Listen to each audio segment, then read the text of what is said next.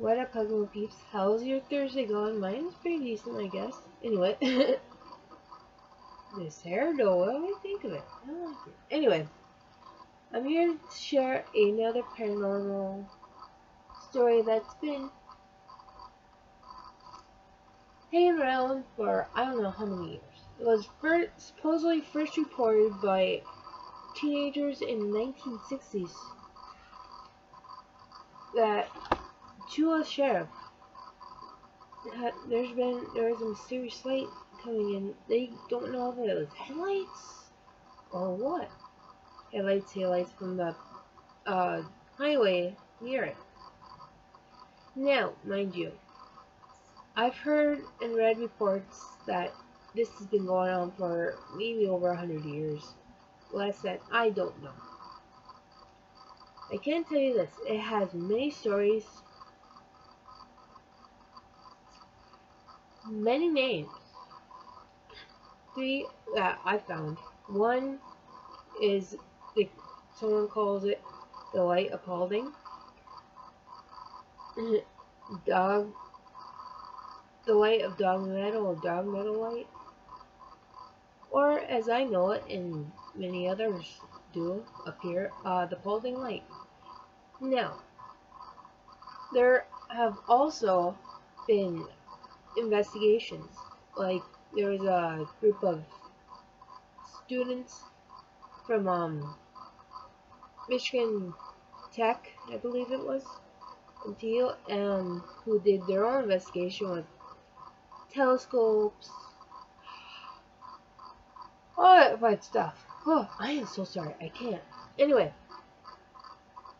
and then there's been a show like Sci-Fi's very own Fact or Fiction, or Fact or Fake Paranormal Files, which aired, this episode aired in 2010, and they pretty much did everything that they could to capture and see, oh, was it headlights from the passing cars? Headlights, could have been swamp gas, could have been helicopter lights. No. Supposedly they even have things on tape. They recorded what they were talking. I've seen the episode so many times that holy cow, it still boggles. And I've seen it a couple times already, and holy cow. Now, if you go up there, let me say something else. Be courteous. If you have trash, pick it up, put it in a trash can. Turn your car off, headlights off, cell phones, leave them in there. You can either sit in your car and watch, or you can sit outside. And if you speak, I recommend don't, or whisper, because it takes time for the light to come out. And when it does, it can be anywhere from white to red, and at other times, as far as I know, blue to green. Let's see here.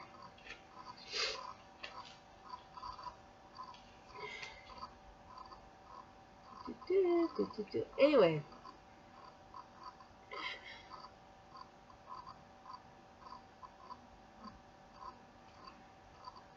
some of the stories one is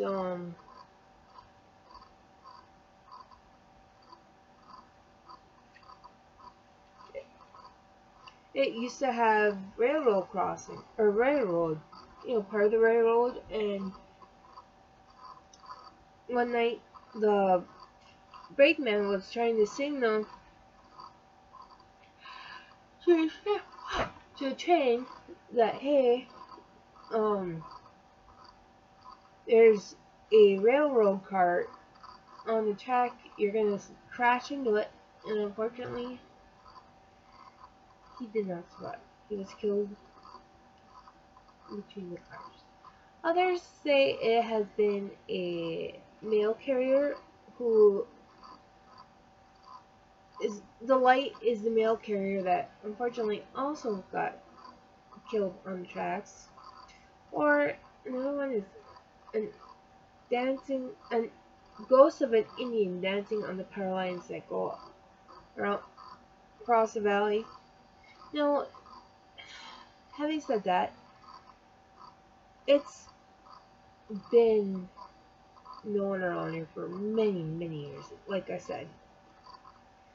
And it is really spooky. Like, one of my, someone I knew who used to live up the street from me and my ex, said that he went there one night and he witnessed the light. It was, you know, bright, I guess, and he turned his car, you know, to leave, turned the car on, backed out, and he saw something in his morning. Like, what the heck? It's following all the way up the road, and it was turning red. Guys, I cannot make this up. He was freaked the heck out. Now, mind you, when I went up there, I was freaked the heck out. And there's been other stories of people walking around and walking over by, and they see people, you know, people hiding around fire, figures, and this is known as shadow people. Now, whether they were campers or passengers on train, I don't really remember or know, but it's been told that they can, if you walk around, you can see a group of dark figures sitting around what looks like a fire.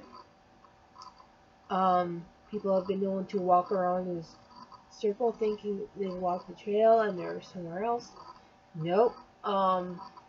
Yeah, all sorts of things. There's even a sign. On the sign, it does say the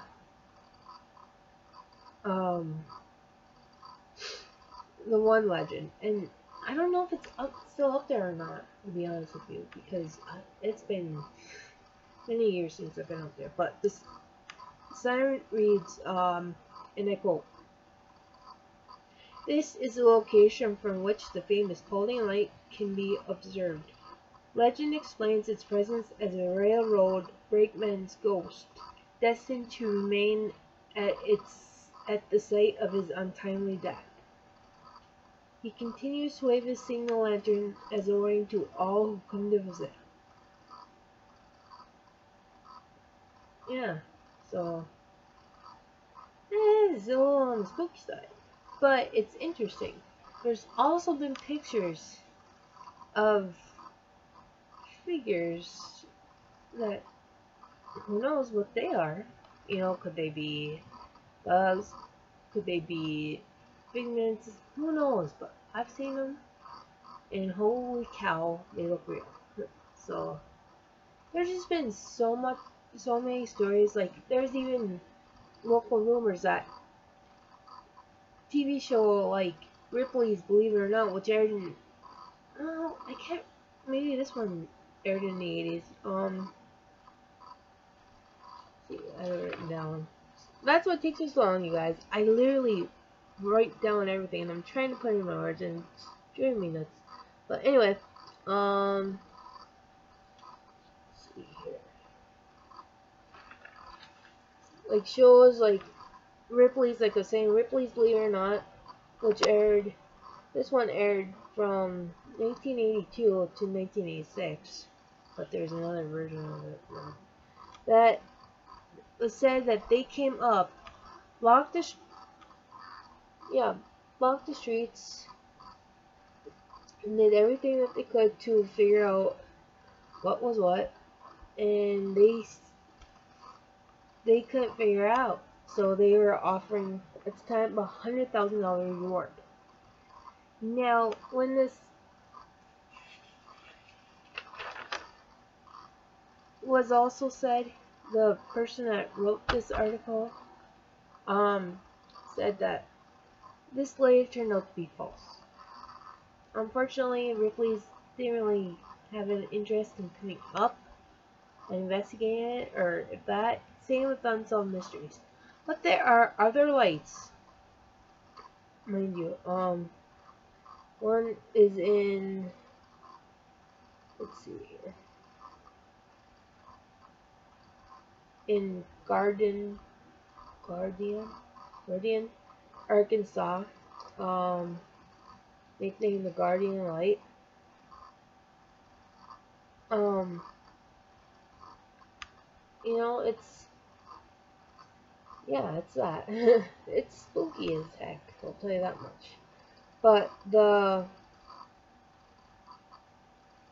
phenomenon has been interesting to look, to go and see, and just kind of witness something. That maybe swamp gas, headlights, taillights, helicopter, paranormal, like a ghost, who knows? I'd say, honestly, take the information I give you, Google, Google, Paulding Light in Paulding, Michigan, in there, and read and make your own conclusion. And like I said, if you're ever up here, and you kind of want to see for yourself, it doesn't always come out, sometimes it does. It's a finicky thing like that. Anyway, if you go up there, turn off your car, headlights off, don't make any noise, don't speak, and if you have to speak, whisper. Otherwise, wait. Because, unfortunately, any sound too much, it really will not come out. I know that sounds weird, but it's true. Like I said, I've witnessed it. I don't know if I said this, but there's been stories for years about what happened. You know, everything, like I said, from shadow people to going around circles to weird audio files being heard to pictures of creatures, you know, all sorts of things. But anyway, I'm sorry if this kind of was bouncing back and forth and maybe not so interesting, but anyway. So, and it takes me so long because I kind of want to get as much information as I can, and what I do have, I usually list the sources that I get from below. So, anyway, that's it. Oh, I almost forgot. Oh my god, guess what? Can you guess? Oh my god, guess what? I'm a little kid. We have made to 38 Pugmo peeps. Yay! I lost my mind when I saw that. I'm like, huh? So anyway, I want to thank you guys, because like I said, every time we have another new viewer, subscriber, I celebrate each and every one of them, because it's something to be proud of. Because you have someone that comes and decides to listen and watch you ramble about this and that and the other thing, and they're like, oh, I like this. Click. So anyway, yeah, that's that. And oh, okay, I also have another thing. Someone I've known for a while has a YouTube channel, and the group is called The Lesser More. Now, fair warning, there's a lot of songs on there that are kind of iffy, so if you have young kids, if you get offended easy, don't listen, but otherwise, Lesser More, I will find their link and I'll put it below. Show them some love in the UP, because honestly, they are just that, they're awesome. The kid that spits out the rhymes is fan-flippin-tastic. So anyway, enough of the rambling, I'm gone. If you haven't subscribed already, please hit that red subscribe button down there. Definitely. Yeah, and you can be part of the Grumpy Pugmo crew. We're awesome. And thanks for hanging out with me and this Grumpy Pugmo over here who's sleeping. And Chewie!